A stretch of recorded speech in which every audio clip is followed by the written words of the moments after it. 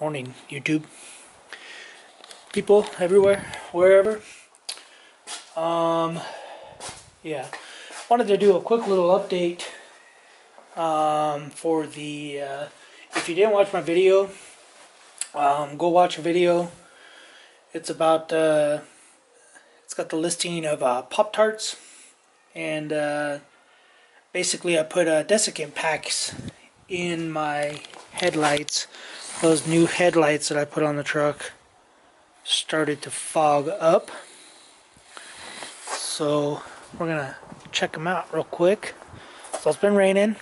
We've been getting a lot of rain, 3-4 days worth of rain, and yeah, they look like they're pretty fogged up. So I don't know if that desiccant is working or not. Oh wait. Oh, that wipes off. So yeah, that desiccant stuff, it does work. I think the first couple days I put the headlights in, they did fog up, but the instructions did say that they will fog up. You basically have to acclimate them. Basically just open them up and let them get used to. Oh man, this one's broken. Is that broken? That is broken.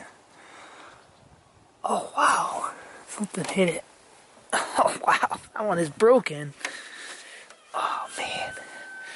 Well guys, you guys are seeing it here first.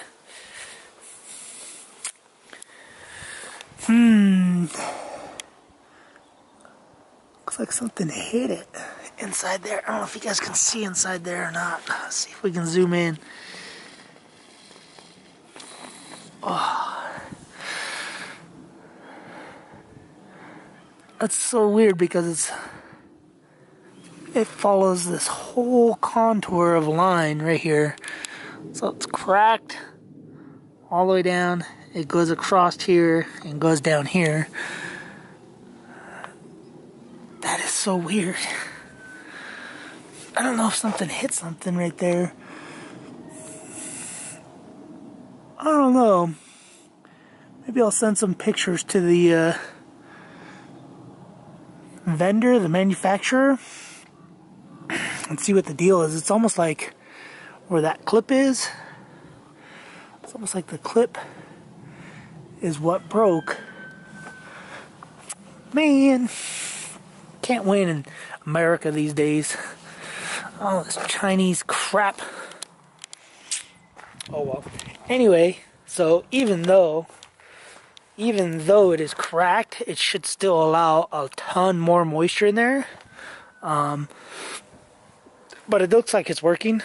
I'd recommend those desiccant packs. You can either use some from tennis shoes.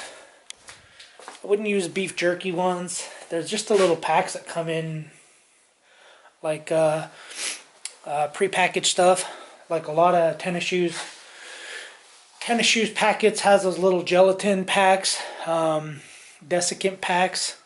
What I ended up doing was going to Tractor Supply and bought some gun safe moisture killers, and yeah, the moisture, it basically absorbed moisture, and they were pretty big packs, but because those headlights are pretty big, the housings behind where the bulbs go in, they got a lot of room back there. So check out that video. I'll try to post a link up here. I'll try to figure that out. I still haven't figured that out, how to do the link for the videos. I'll try to figure that out right now. Maybe I'll ask One and Glenn, who's a YouTube star. It's a big YouTuber. It's about to hit 1 million views, just like Street Speed 717 hit a 1 million. Good job, Street Speed 717, for hitting 1 million. Congratulations. I do watch your videos. You're not annoying to me for some reason. A lot of people that I've talked to and read about, they find you annoying, but I don't know. I think you're all right. So congratulations to you. Congratulations to One and Glenn hitting 1 million too.